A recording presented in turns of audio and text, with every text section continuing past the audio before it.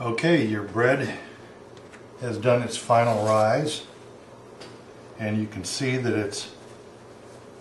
it's gotten considerably larger. Now, before you put it in the oven, you're going to want to make a slash in the surface to allow the crust to open.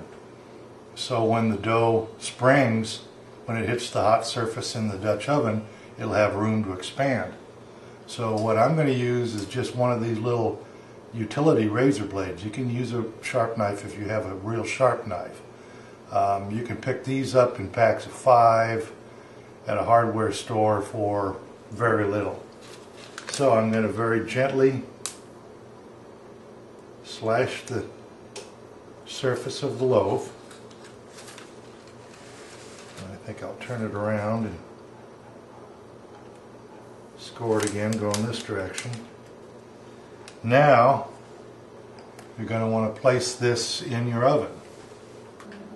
Alright, your oven is preheated to 500 degrees.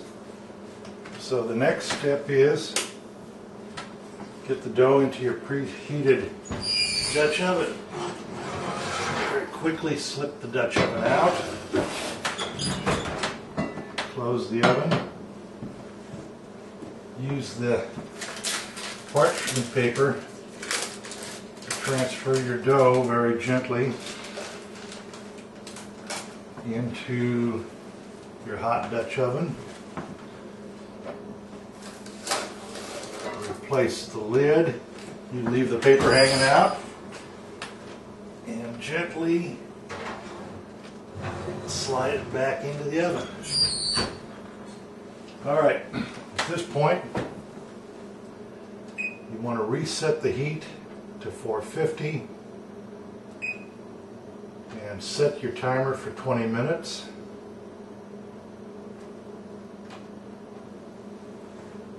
And wait.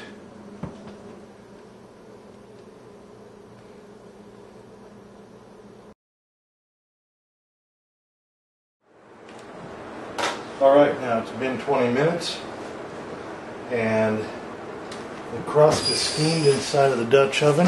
So what you're going to want to do is take the lid off so that the crust can brown and develop.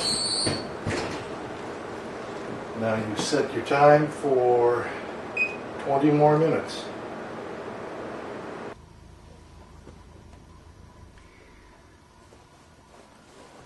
Alright, after another 20 minutes, your bread should be done. So, we'll take it out of the oven. You're going to have to grab this paper kind of low because the charred paper will break off.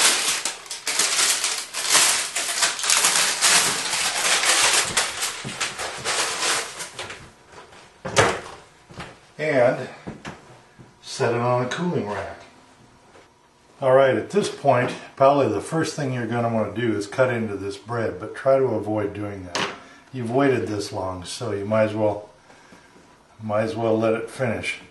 While it's still hot, the matrix, the gluten that holds the bread in shape, is still very delicate. So if you actually cut into it at this point, all you're going to do is just mash it down and you're going to have a ball of dough. So try to let it set for a couple hours in order to let that matrix cool and then enjoy it.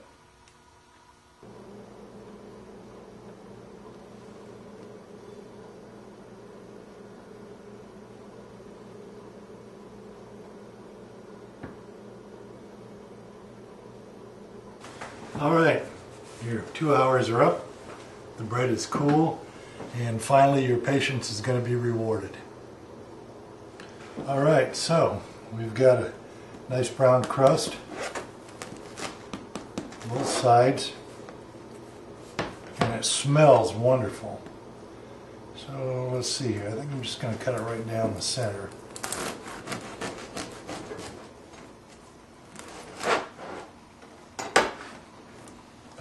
There we go.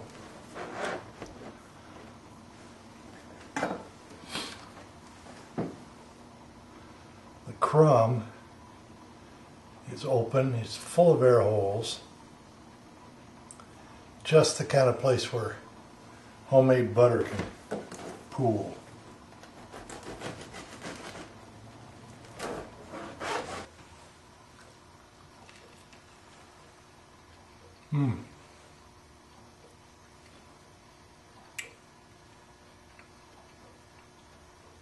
It's got a slightly tart flavor to it without actually being a sourdough. Very, very moist crumb. And the crust will make some fantastic toast.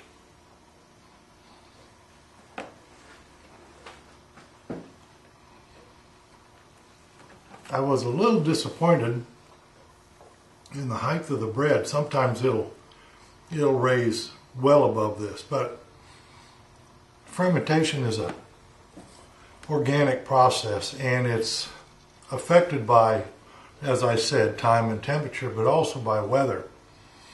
When I started baking this loaf of bread, we had 2 really warm days. It was 80 degrees both times, so the fermentation went great.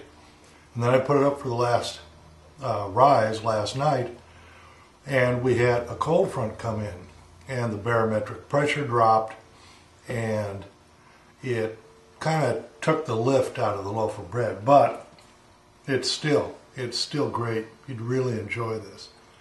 But remember that you can experiment with this recipe.